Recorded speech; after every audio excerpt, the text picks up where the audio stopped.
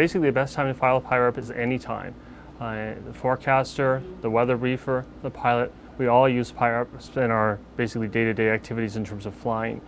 And there's basically, Canada being as large a country as it is, there are lots of places where there's very little weather data out there, so you may be the first person on the scene that can actually give us some observed weather data that we can actually put into our forecasts. When we get a PIREP from a pilot, we basically disseminate whether it's a hazardous one or whether it's just a PIREP that's good to know for other pilots in the area. If it is a hazardous one, we basically submit that into the weather system. The forecaster will see that you've issued a PIREP saying that the conditions are hazardous in my area, and we'll also broadcast it here at the FIC to basically frequencies within 150 nautical miles of your current position to let everyone know this is an area that you would rather avoid in terms of whether it's icing or turbulence or any other significant meteorological phenomenon.